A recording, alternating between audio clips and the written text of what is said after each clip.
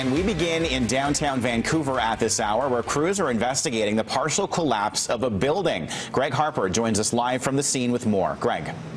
Good morning, Kyle. Here at Helmkin and Granville, this intersection remains shut down. It looks as though it will be for quite some time, certainly for the morning commute.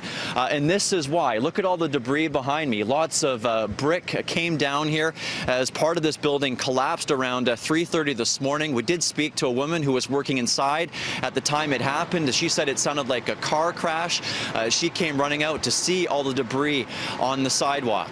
What's taking place here right now, the Vancouver Fire Department is here, the VPD is here right now, city engineers are here investigating what took place here, trying to figure out how this happened. It's amazing looking at it that no one was seriously injured here. The woman who was working in the store at the time told us, a couple people told her that if we can go back on camera here, that the truck that you see behind me here backed into a telephone line, and that took part of the overhang from the roof down. This has not been confirmed by officials on the scene here.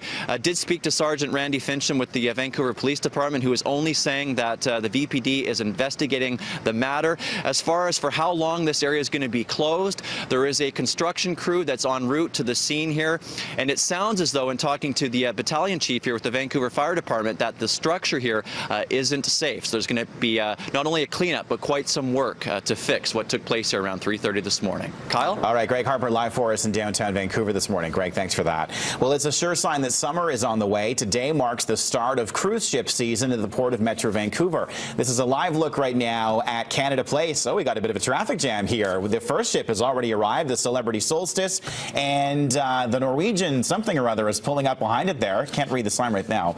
Alaska cruise ship season kicks off, of course, this morning, and it looks to be on par with last year's strong showing. About 812,000 passengers expected to come through the city of Vancouver. Organizers say each time these floating cities drop anchor here, they stimulate more than $2 million in economic benefits. Broken down even further, that amounts to 283,000 hotel stays in Vancouver, 6,000 direct and indirect jobs, and $220 million in wages and tax revenues for all three levels of government.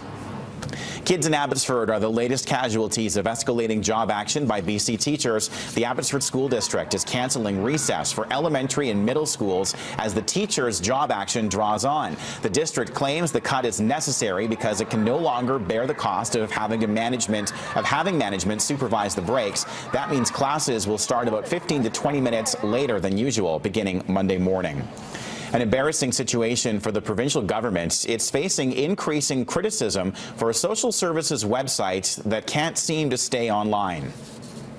Most of us accept in this day and age that you give a computer system one chance to reboot and it should come back nicely. That happened over the lunch hour. It seemed to be going well, and now we find out it's not gone well at all. So as I say, we're going to get to the bottom of this. I'm very annoyed about this, and we're going to sort out what our remedies are.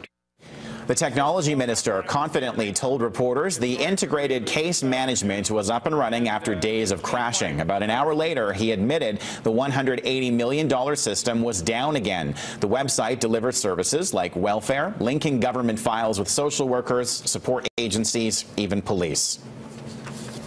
This computer failure is just, it is a symptom of a system that is sick and needs to be reset. BC's Children's Watchdog is not a fan of the ICM system, calling it a disaster. Mary Ellen Turpel-Lafond has highlighted its problems in her previous reports.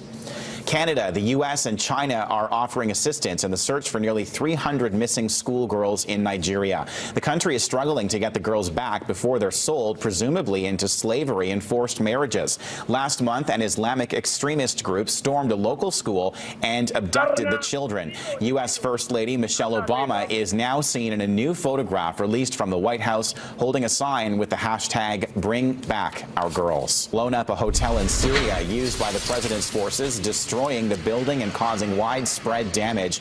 A large cloud of smoke can be seen rising from the site. Today's explosion is a significant blow to President Bashar al-Assad's government as his troops prepare to regain control following last week's ceasefire agreement. Firefighters in the Greater Toronto area spent the night pouring water on a massive propane tank at a compressed gas facility. A fire broke out at the Air Liquide plant in Brampton. The flames ignited several smaller propane tanks, sending some large fireballs into the sky. The main concern was a 30,000-gallon tank, so firefighters poured water on it with aerial hoses to keep it cool and the flames at bay. One worker at the plant suffered minor burns. There's no word on what caused the initial fire in a back shed on the property. Vancouver seafood lovers and sellers have witnessed a surprising change in the marketplace. Dungeness crab has doubled in price over the last year, even selling for more than lobster. The increase is attributed to a low supply and huge demand for the delicacy in China. That's where many suppliers have sent their product. Some local businesses aren't even selling the crab because it's too expensive to stock.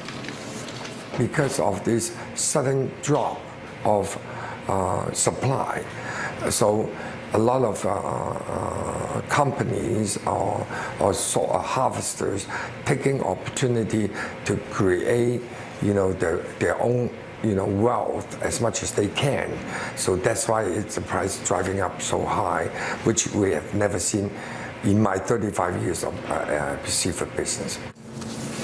That supplier thinks the bubble has already burst on Dungeness crab because of the high prices. It's sold for more than $20 a pound in some local shops.